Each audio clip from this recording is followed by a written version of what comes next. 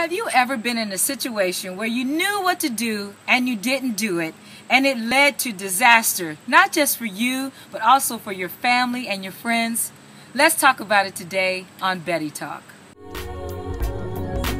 Betty Talk, Betty Talk, Betty Talk. Thank you so much for joining me for this edition of Betty Talk, where the intention of these video blogs is to help motivate you to be the best that God wants you to be. For the past 8 years, I work for a humanitarian organization where I go on site to different companies to teach health and safety classes, particularly CPR classes. I often say I'm anywhere from NASA to tattoo shops. Well, for the past 8 years I've been doing this, but when I first started teaching classes, they would pair me with someone to take me through the ropes and teach me how everything went.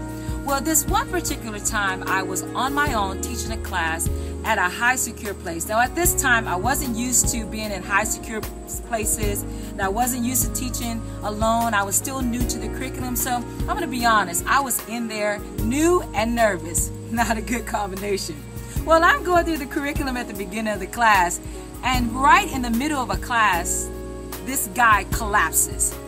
I'm so embarrassed to tell you how I acted in the class, because I was supposed to know this stuff, right? But I panicked. My heart was beating fast. I'm like, oh no, oh my goodness, I'm really going to have to do this stuff. So I told the participants to put the gentleman on the floor. I was running to my purse to get my breathing barrier. I thought I was going to have to actually do CPR on him. But once we got the gentleman on the floor, he started having a seizure, and we just waited with him till the paramedics came in. Boy, that was a nerve-wracking experience. But I learned a very valuable lesson during that. It's one thing to have information, but it's a whole nother ball game to be able to take that information and translate it into real life. See, it doesn't matter that I know already how to do CPR or I know what to check for. I could have just stood there frozen with all this information in my head and did nothing. So that's what I want to talk to you about today. It's great to have a lot of information. That's wonderful. But information without application doesn't do you any good. And you know this already. You know, hey, I know I need to lose 20 pounds. But just knowing that doesn't solve anything. It's actually what we do with the information in real life that makes a difference. Or you probably are saying, I am up to my head in debt. I know I need to stop spending. But when we feel the pressure, we go ahead and whip out that credit card again. Or you know that my anger is out of control. Every time I get in a situation, I just feel like my head wants to explode. I know how to manage my anger, but when I get in the situation, I need to know what to do about it. The Bible says in James chapter 1, verse 22, but be doers of the word and not only hearers, and here, check this out, deceiving yourselves.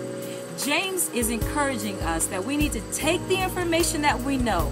I know I need to forgive. I know I need to stop spending. I know I need to stop acting like a crazy lady when I get in situations that are uncomfortable for me. Take what we know to do, what the Bible asks us to do, and put it into our lives for real.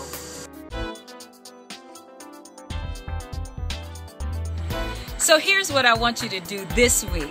I want you to take the one thing that you know that you can work on. I'm not talking about gathering more information about that thing. I'm talking about the one thing that you can do. So for example, if you know that your spending is out of control, I want you to take your credit card and do something with it. Now, I'm not going to tell you to cut it up, but do something with it so that one thing that you can do. How about, hey, I know I eat too much. I need to lose this weight. I feel like God's been talking to me about doing this. You got all the information about how to do that already, but what is the one thing you can do? So for example, for breakfast, maybe instead of eating 4 donuts, maybe you could just eat 2 donuts, okay? So let's just think about one thing that we can do to actually apply to our lives. And I'm telling you from experience, life becomes much more richer and fulfilling when we not only get information about what to do, but we actually put into practice what we know to do. Thank you so much for joining me for this edition of Betty Talk, where the intention of these video blogs is to help motivate you to be the best that God wants you to be. Hey, let me say this too. We have had so much positive feedback on this Betty Talk. I'm just so excited about that God is using me this way. But we want to hear from you.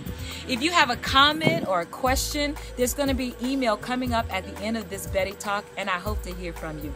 Well, I will see you next time. Thanks for joining me.